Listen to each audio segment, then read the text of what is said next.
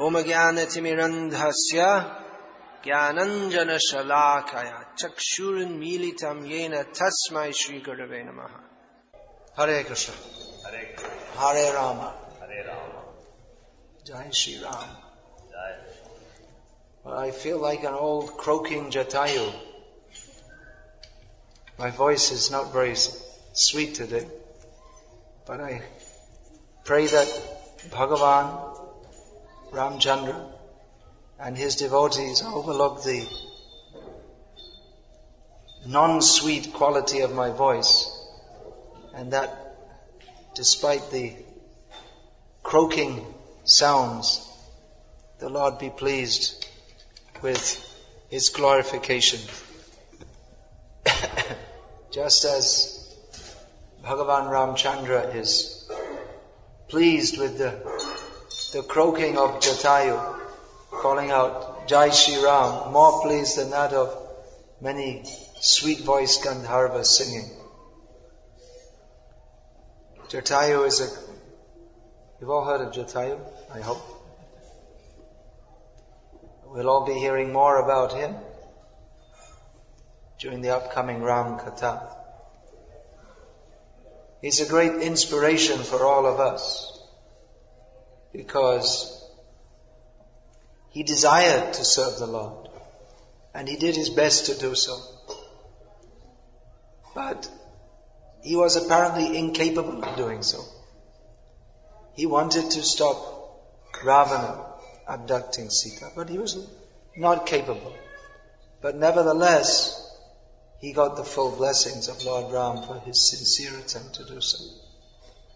So that's a great inspiration for all of us, because it's not easy to serve the Lord in this Kali Yuga. Our own material desires are like big Ravanas who would seem very difficult to combat. But we should try our best with the faith that if we try, the Lord will be satisfied and He will help us. So it's very good that the Ram Katha is going to be held here. First annual Ram Katha for Navratri, although we're in the second day of Navratri. It's a tradition going on since time immemorial in Punya Bharat Bhumi, pious India. And despite India's tremendous progress in recent years in becoming impious, they are nevertheless, these pious activities go on side by side. So we'll find there must be thousands of Ram Kathas going on during this time. If we go in the villages and towns of all over Rajasthan, Gujarat, practically all over North India, especially in North India. I think in Bengal I didn't see. In South India. Did you ever see where are South Indians? I didn't see in South India, but in North India. North India means the Hindi speaking area. Hindi, Punjabi, Gujarati, like this. And mostly they'll recite Ramcharitmanas, or which they call Hindi Ramayana. Our Vaishnava Acharyas in the authorized Vaishnava Sampradayas, they prefer to, or they recognize Valmiki Krita Ramayana. The original Ramayana composed in Sanskrit by Valmiki as being authoritative. But apart from Tulsidasa's famous rendition of Ramayana in Hindi, or actually in Awadhi, there are many regional, in the regional languages of India, there are many editions of Ramayana. In Tamil, there's the Kamba Ramayana. In Bengal, what is that? There's Bengali Ramayana? Something beginning with Ka. Kashidas? Something like that. I can't remember. Kashibashi. I can't remember. It's something beginning with Ka. I can't remember. In Telugu they have. In Oriya, in all the local languages they have. But the original Ramayana, which is considered most authoritative, is that of Valmiki. So that's been rendered in English. We have an edition here, and that will be read with, let's see,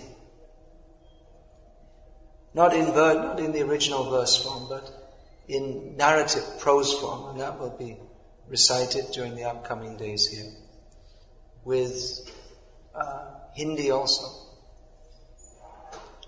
So please come and hear about Lord Ram. Shinu sukhadam shubhadam bhavasaram. By hearing about the avatars of the Lord, even though we live in this material world, which is after all miserable, despite all our attempts to forget that it's miserable, or pretend that it's not miserable, or make endeavors to find some happiness in this miserable place.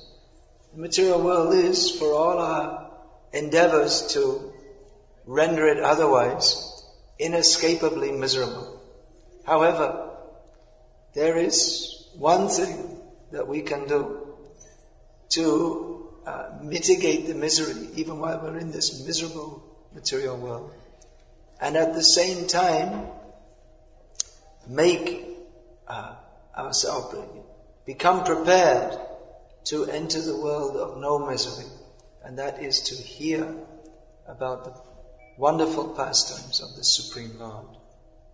So the pastimes of the Supreme Lord, they are described in the Vedic literature, especially the Puranas, Mahabharata and Ramayana.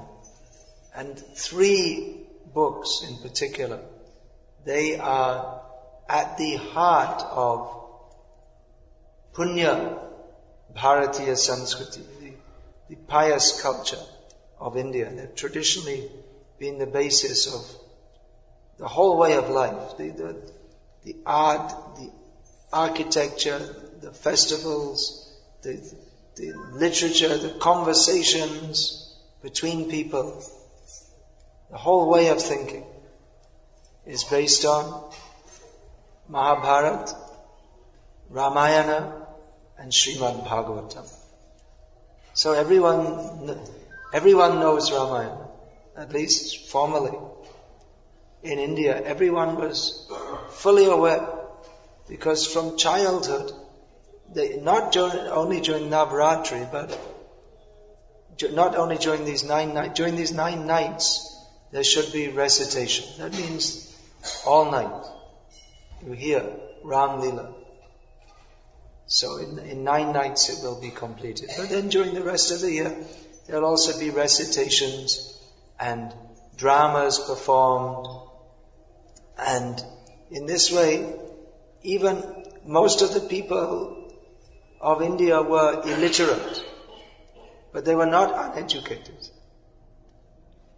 We equate education with literacy, the ability to read and write.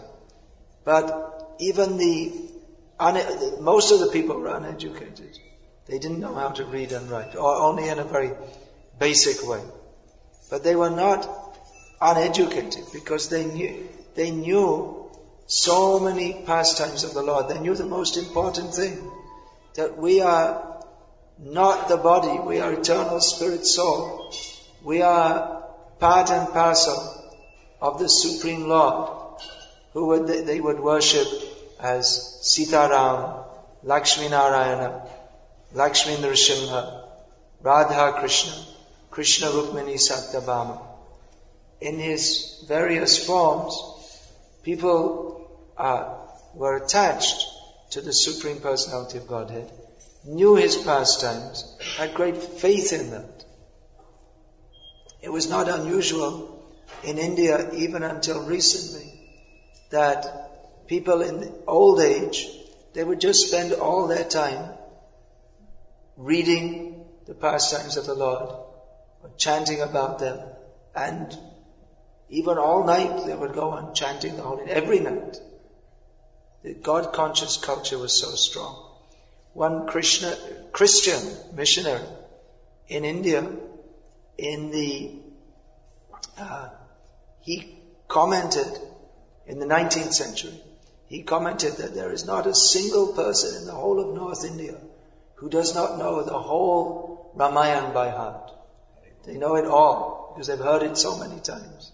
And not just hearing, but they'll discuss among themselves regularly. What do we discuss? We discuss news, gossip, sports news, political news. But there's no use to all this. We discuss all that. Sports is completely meaningless. But we ascribe meaning to it. We think, here in Canada, hockey is very popular, right? That's the main sport. But it doesn't matter whether this team, what we call a team, we've imagined to be a team, although they have the members of the team have no particular relationship with each other, but we call them a team, and there's a puck, is it? They call that? And so whether it goes in between this piece of wood, these two pieces of wood or not, actually makes no difference to anything, but we ascribe meaning to it. And therefore we think it's very important. And even politics, we want to throw out all the politicians, stop the conspiracy. There are so many conspiracies. We're all victims of political intrigue. It's a fact. So we should throw out all the politicians, protest. What is the use? And another set will come in. There's always some conspiracy. It's always going on.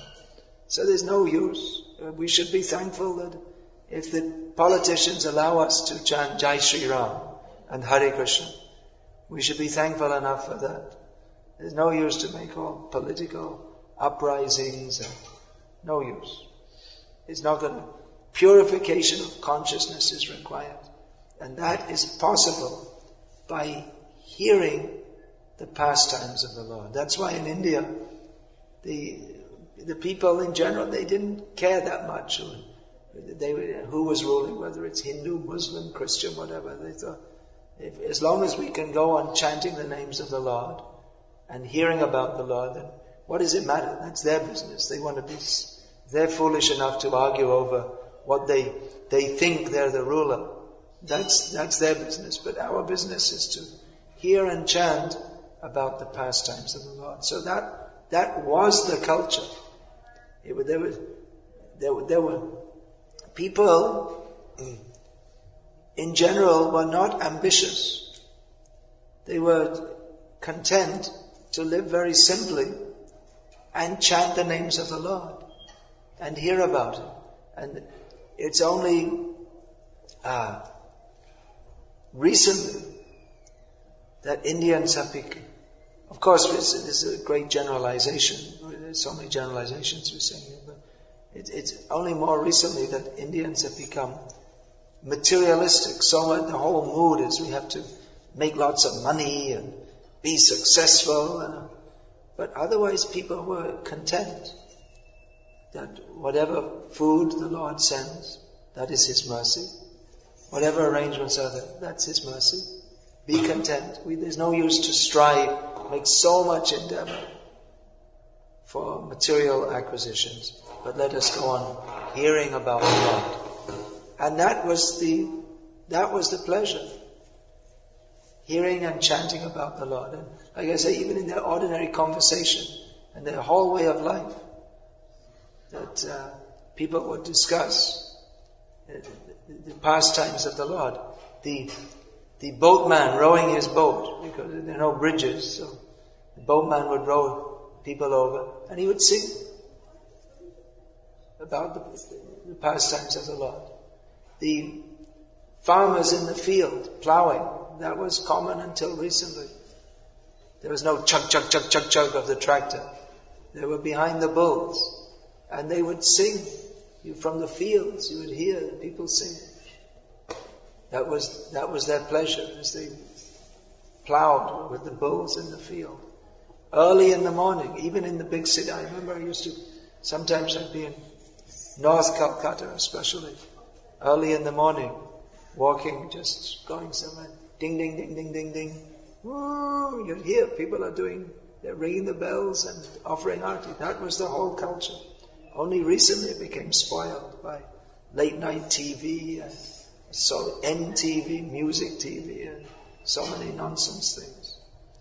So this Krishna consciousness movement is meant to revive the pristine culture, we say, of India, because that is the place in this universe where this culture is most prominent. But actually it's Vaikuntha culture. This is the culture of the spiritual world. Hearing about Lord Ram, hearing about the Lord in His various incarnations, is the method of purification by which our consciousness becomes absorbed in thought of Him, such that when we leave this world, instead of desiring that I shall enjoy myself on and on and on in this material world, being free from this illusion, we're simply attached to hearing about Krishna, Rama, Nrsimhadev, especially these forms of the Lord are particularly dear. Krishna and Ram, all over India, are widely worshipped. Nrsimhadev, also all over India and Nepal, but particularly in Andhra Pradesh and other parts of South India, we'll find the worship of Lord Nrsimhadev. Of course, as Gauriya Vaishnavas, our upasya, our worshipable forms are Sri Krishna Chaitanya, Radha Krishna Nayana, Chaitanya Mahaprabhu, who is the combined form of Radha and Krishna. So he worshipped Radha and Krishna and Chaitanya Mahaprabhu. Chaitanya Mahaprabhu is worshipped by Gauriya Vaishnavas, either with Radha Krishna or Gaur Gadadha or Gaur Nitai. These are the common traditional forms of worship. But it's not that Ram Leela is extrinsic to Gauriya culture. Murari Gupta, great devotee of Chaitanya Mahaprabhu, who was his chief biographer of his early Leela, his pre-sannyas Leela, his Navadip Leela. He is Hanuman. He is Hanuman come in Gaur Leela. Chaitanya Mahaprabhu wrote on his head, Ram Das. Anupam Vala, the brother of the great Rupa and Sanatan Goswamis, and the father of the great Jiva Goswami, was a great devotee of Lord Ram and a great devotee of Lord Chaitanya. And Rupa and Sanatan, they would again and again say to him that we appreciate your worshipping Lord Ram, but why don't you give that up and then you can worship Radha and Krishna together with us. So he had no inclination to that. He was so much attached to Lord Ram. But eventually, again and again being told and thinking that they're my elder brothers, I should do what they say. That was also the culture which we find from Ramayana. How the younger brothers, they simply follow Lord Ram. There are so many instructive so many instructions. The whole Ramayana and Mahabharata are especially didactic literatures to guide us how to live a good life in this world. So we find that the younger brothers of Lord Ram, they treated him as good as their father, which in modern Western culture might mean that you slap him in the face. But there was no such question. Even recently in Western culture, what to speak of in Indian culture, one simply, the father, the elder brothers, they have to be respected. And even if they mistreat you, apparently, or still, they're to be respected. That is the culture. So, Anupam, who was later called Vala by Chaitanya Mahaprabhu, he eventually agreed that yes, alright, I'll do what you say. From tomorrow, I shall stop worshipping Lord Ram and I shall join you in worship of Radha and Krishna. So the next morning he came looking very distressed and he said that I simply have to give up my life because I promised to you that I would give up my worship of Lord Ram, but I already placed my head at his lotus feet and I cannot remove it from there. So I cannot stop my worship of Lord Ram, and that means I cannot follow your instruction. So he thought, either way I'm an offender, but I cannot stop worshipping Lord Ram. So Rupa and Sanatan were very satisfied with him, that you are a real devotee, that even despite all our attempts to change your mind, you could not, even you agreed theoretically, but your bhakti for Ramachandra Bhagavan is so strong that you could not stop that. We find also that Chaitanya Mahaprabhu, when he was residing at Puri, would regularly celebrate Ram Vijay Mahotsav. He would, and Diwali, he would dress as Hanuman and attack an imaginary Lanka. He'd become really strong about it. Where is that Ravana? When Chaitanya Mahaprabhu was traveling in South India, in one village he was invited to the home of one Brahmana. You come for lunch. That was the standard system. A sannyasi would wander here and there, preaching the glories of the Lord. And the local Brahmanas would invite him for lunch. So he didn't have to worry about going to the supermarket or any such thing. His physical needs were taken care of. So Chaitanya Mahaprabhu came after performing his Madhyana Kriya of bathing, various rituals to be performed at midday. He came to the house of the Brahmana, and so that no cooking was done. There was no food, there was no arrangement. He said, well, what's going on? You invited me, but there's none. You should have, you're worshipping the Lord, either as the deity or Shalagram. Then by midday the offering should be finished. And then prasad should be distributed. But there was no offering. There was no prasad. There was no even bhog. There was nothing, no sign of any cooking. So Chaitanya Mahaprabhu asked, why? You invited me to come, but you haven't made any offering to the Lord. He said, well, Sita's late coming back from the forest.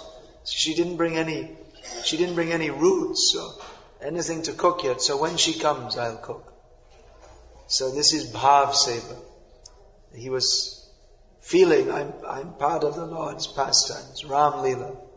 So Chaitanya Mahaprabhu very much appreciated that. But he saw that the Brahmana was very sad. So he asked, why are you so sad? Devotee of the Lord should always be happy. Brahma Bhuta Prasannatma Na Shojati Na Kamshati. Said, oh, I'm so unhappy because this Ravana has kidnapped Sita. It's horrible. Chaitanya Mahaprabhu chastised him. What is that? Pandit hoya kene na karaha vichar. You're a pandit, a brahmana. You're learned in Shastra. Why don't you consider properly that Sita Devi, she is the Antaranga Shakti. She is the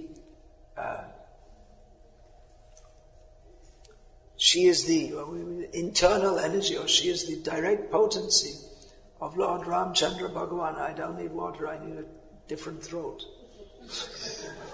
Throat transplant. Thank you. Nevertheless, for the kind thought. I'm in Jatayu Bhav. I wish I was, if I could be in that mode of Jatayu. He is the example of literally giving one's life for the service of the Lord. So Chaitanya Mahaprabhu said that Sita Devi, she cannot be. Ravana, a demon like Ravana, cannot even see her. What to speak of touching her? What to speak of abducting her? It's not possible. Well, I read in the Ramayana and everyone knows Sita is kidnapped.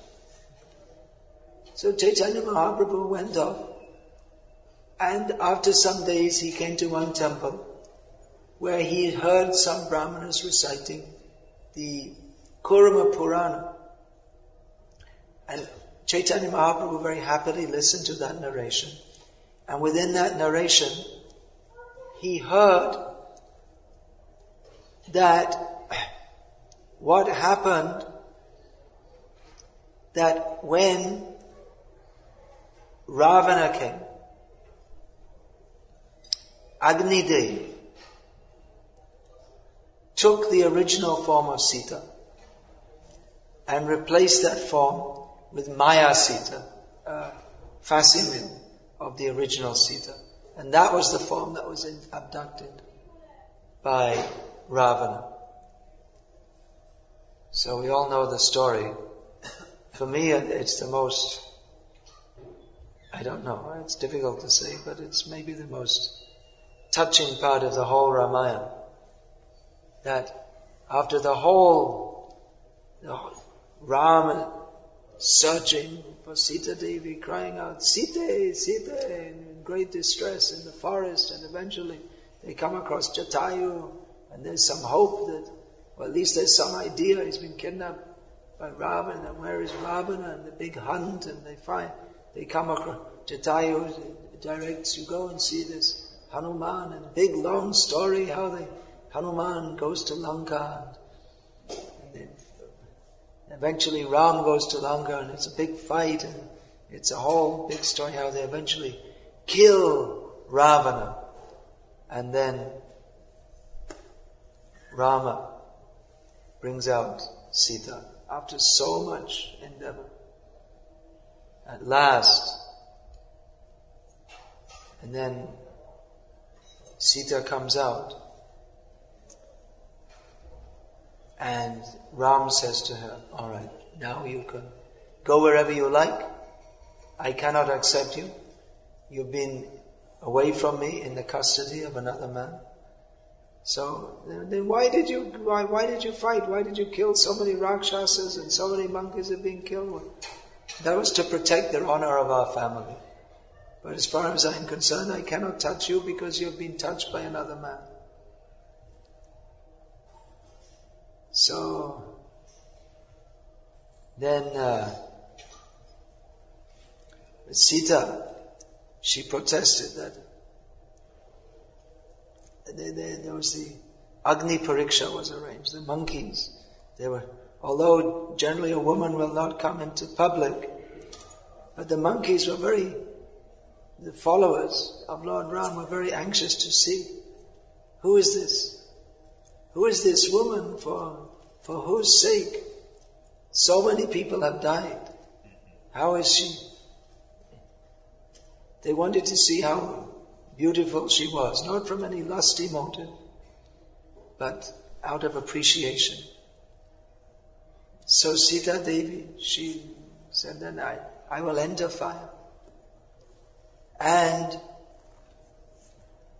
if even for one moment or 1,000th of a moment, my mind even slightly diverged from full devotion to the lotus feet of Lord Ram, even for a particle of a second, if I ever had any, even the slightest attraction or desire for Ravana, then may the fire burn me.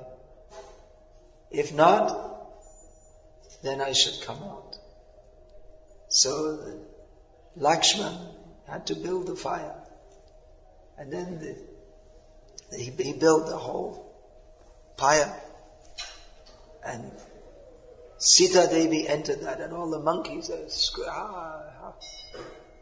Sita Devi entered and came out again. And when she came out, that was the original form, that Agni Devi was returning. So Chaitanya Mahaprabhu was very glad to hear this, and he got a copy of the Karma Purana. There was no bookshop.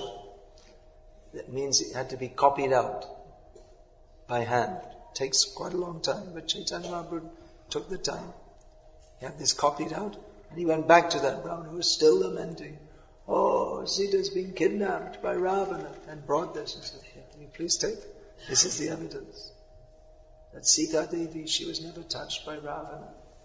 So now you stop your fasting and stop lamenting and be happy. So Ram Leela is there in Gauriya Vaishnavism. Certainly the focus of Gauriya Vaishnavism is on Radha Krishna. But it's not that we don't know about or we don't appreciate the pastimes of Lord Ram. Rather that we appreciate so much, because Sita Ram are Radha Krishna in another form. And certainly all the great devotees throughout history all great devotees of Radha Krishna have also known and appreciated the pastimes of Lord Ram.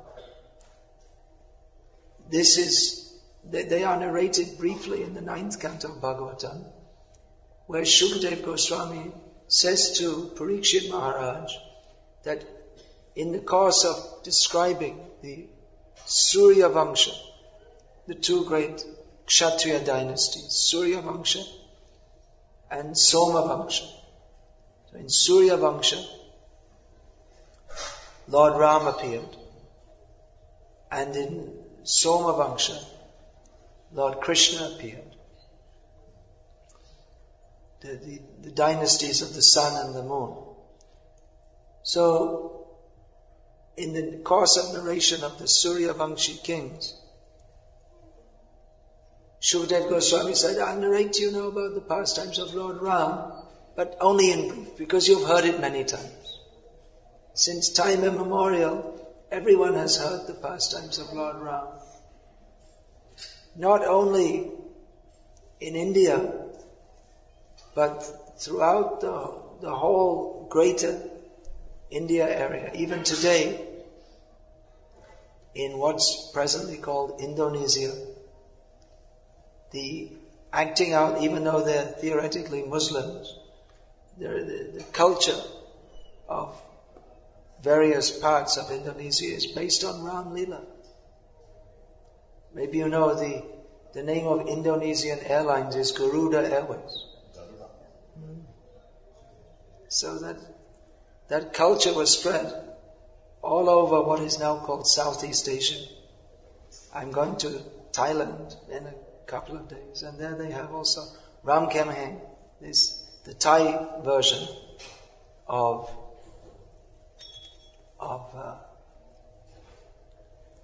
Ramayana.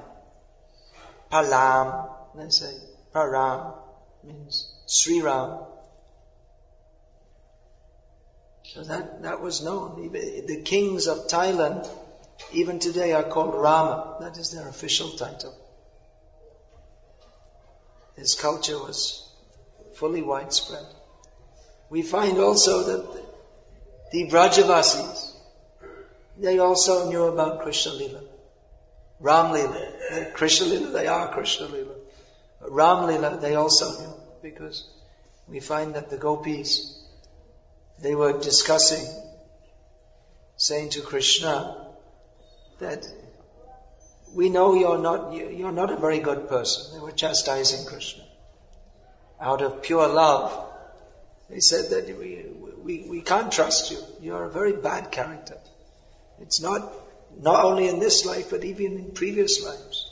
We've heard from Purnamasi how you came as a nice Brahmana boy, Vamandev, and Bali Maharaj received you so nicely, but you simply cheated him and took away all his possessions and tied him up. You completely betrayed his trust. And then when you came as Lord Ram, this Shurpanaka, you're a Kshatriya and she's a woman, and she came and proposed to you, and you cut her nose off. So what kind of behavior can we expect from you? You're a crooked person, life after life. This was their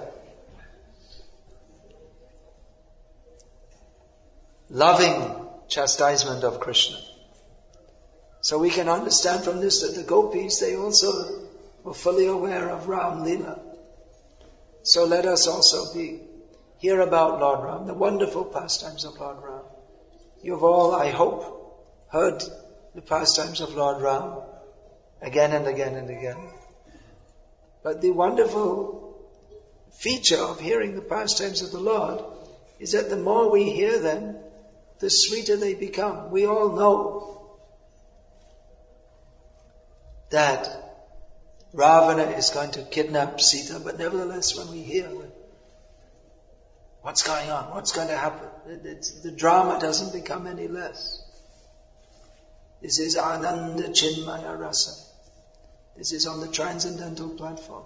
These thriller novels, you read one time, and if you're a fool in the first place to read it, and then you throw it away because you know the story and there's nothing more to be relished. But the pastimes of the Lord, we hear again and again and again, and hearing again and again. Shunu Sukhadam Shubhadam Bhavasara. We attain actual happiness and actual auspiciousness in this world, which is otherwise patently miserable. So this is the cure for material life, and the only way to live happily in this world and to prepare ourselves to go to the world beyond birth and death is to hear the pastimes of the Lord. So that system is going on since time immemorial in India. Now that culture is much compromised, but still in India that culture is much compromised. But still, during these 9 nights, there'll be thousands and thousands of recitations at different places throughout. Even in the towns, you'll find in different places within the town. At every Ram temple, any Hanuman temple, even in Krishna temples, even in Durga temples, or just even in people's houses. The recitations of Ram Leela will go on. So this old, ancient culture is going on, no doubt in a somewhat compromised way, but still going on. Even though it's somewhat compromised in India itself, the plus point is that by the mercy of Srila Prabhupada, this culture is now spread all over the world. So it's very good that this recitation will take place here also. And we can institute so many festivals. Just like for Nrsimha Chaturdashi, we could also have several days of Nrsimha Katha, for instance. It's a suggestion. Let there be more and more talk of the pastimes of the Lord. This will cure our diseased propensity of discussing anything else. Newspapers, daily. On the Sunday, the newspaper, it's like if you fold it up, you could injure someone by hitting it. It's so heavy. So much Gramya Katha, discussion of various aspects of this material world. Let us stop this Gramya Katha and discuss the pastimes of the Supreme Personality of Godhead. That will begin. This is the beginning. This is the inauguration. This is the introduction. And systematically the Ramayana will be read from tomorrow, and that will continue for another up until Sunday. So another 6 days. So please come.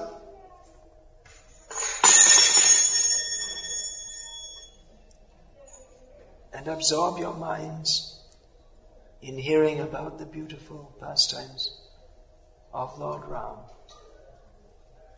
Hare Krishna, Krishna Krishna, Hare Hare, Hare Rama, Rama Rama, Hare. Often people ask us, why do you emphasize Krishna so much and not Ram?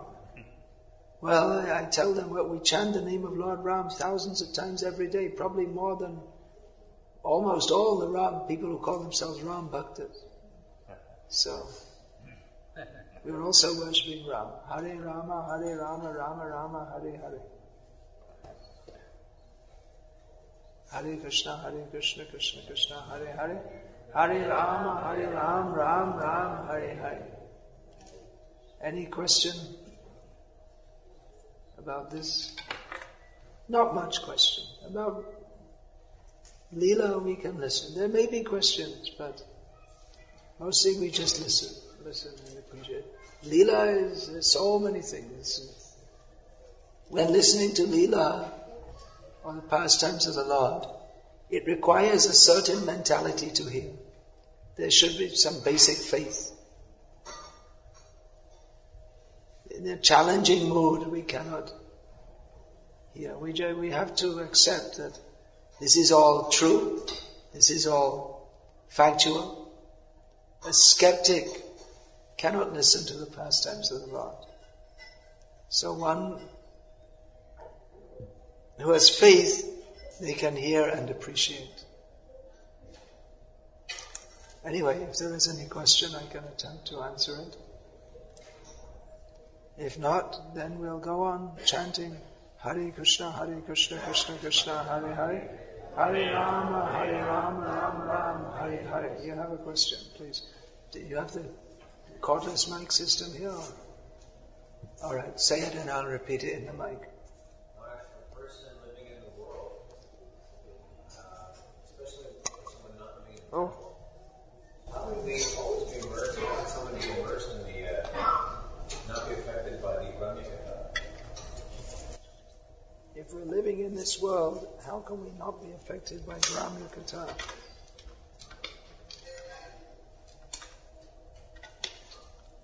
Well, it's difficult because we're surrounded by it. That's why we should have sadhana, morning and evening, reinforcement, and then whenever possible get a super dose by going to the temple and engaging in these festivals and functions. Try to be aloof. It's best not to live in the world. It's best to live in association of devotees. Prabhupada therefore wanted to set up Vaishnava communities where people